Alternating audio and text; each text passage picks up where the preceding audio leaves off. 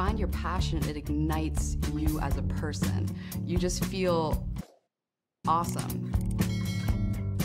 Hey, what is going on? So Gary and I are about to record something for our Patreon. Yeah, thank you so much for those people who are supporting me on Patreon. I really appreciate it. So we definitely are gonna put in extra effort to give you more content than what I put out on YouTube. But I also wanted to, before we get into the Patreon portion, which will be on my Patreon page, I wanted to first preface with something that's super important about women's self-defense and something that really isn't talked about a lot. So when you think of a self-defense class for women, or you think of women's self-defense, what's the first thing that comes to mind? What's the first thing that comes to your mind? Not enough time. And what type of interactions do you typically, in a typical self-defense class, what is taught to women? What do you think of as the first move that's taught to women, non-BJJ?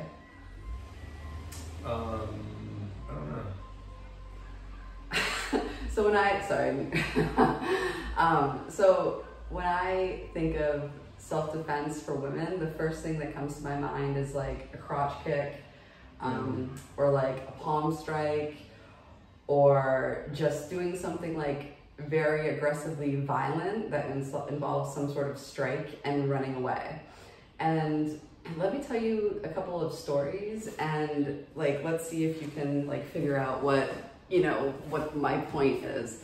So there's this one story of so there was this female. She was at a bar. She was with her boyfriend and a group of their friends, and the boyfriend had to be somewhere in the morning, so he left. So she was there with a group of her friends. So one of the guys, that's her friend, was like, hey, let me walk you home. And she's like, yeah, that's great. It's pretty dangerous. She didn't want to walk alone because she was, trying to be safe.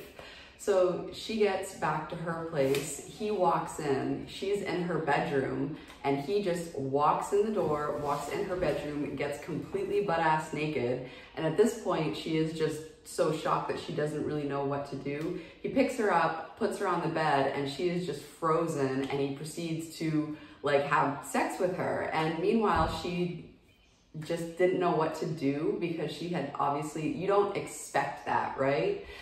It's almost like that one time when I was bouncing and I was standing there and a female came up to me and she was putting her hands on me, and even though I had never imagined having to use jiu-jitsu against a woman in a sexual self-defense situation, so that even caught me off guard.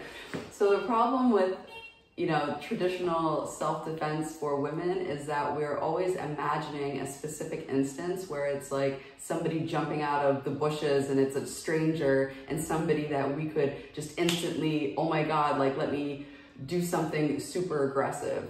But the reality of it is a game of degrees and slowly incrementing basically the awkwardness. And the nice thing about jiu-jitsu is that you're able to match whatever level you're at with a technique from jiu-jitsu. So if you watch my previous move of the week, we basically went from closed guard to open guard. And statistically speaking, in a vast majority of self-defense situations, just being able to hold a person securely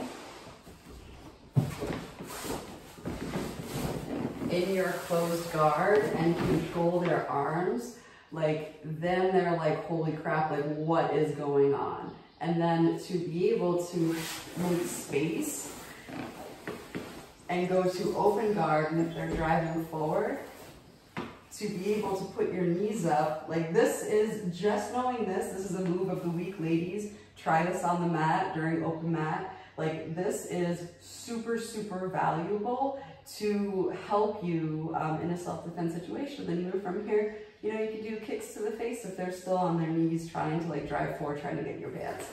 So those are kind of just knowing that will get you through a lot of sticky situations. I say sticky because it's humid. But what we're going to do next is I'm going to show you some fun stuff. I'm going to show you a triangle. And over on Patreon, I'll go like step by step, but during like this video for YouTube, I want to explain some of the really, really important parts about why this move is so valuable. So the reason why I love triangles is, I'll do some reps while I'm talking. So the reason why I love triangles is, if you're in a self-defense situation and they're trying to unbutton their pants, it's a natural setup. So let's say if somebody's trying to unbutton their pants, they already have one arm in, one arm out, and that's a perfect setup for a triangle. If you're practicing this during rolling, what you can also do is just take one hand and shove it between your legs. And basically hop over the arm and do it that way. Let me change the angle that you can see it some more. So the value of a triangle over a joint lock, like an arm bar, is the fact that they will go unconscious. And it's a blood choke, not a trachea choke. So what happens is, I'll hold it loosely, that way Gary doesn't go out. So my inner thigh is against one carotid artery, and then his shoulder and the pressure of my left inner thigh is against the other carotid artery. And then when I close it, and what's even better too, here's a pro tip, if I go this angle and go outward, it makes it even tighter.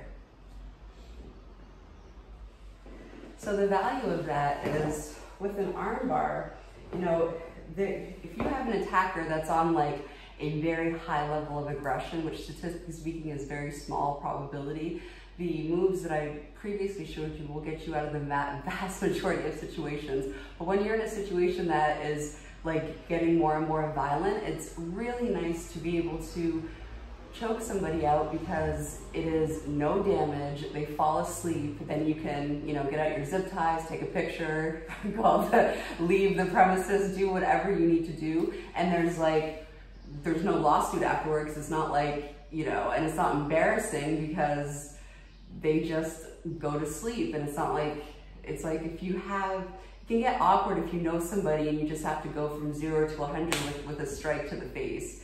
And if you train jiu-jitsu, the beautiful thing is, like, you do this with people, your acquaintances, all the time. So it's not awkward to slap on a choke with an acquaintance if you train jiu-jitsu, because it's literally what you do all the time. So, you know, if he's trying to get fresh, it's like such a perfect setup. He's trying to unbutton his pants and use his hip to get my hips up, chop down,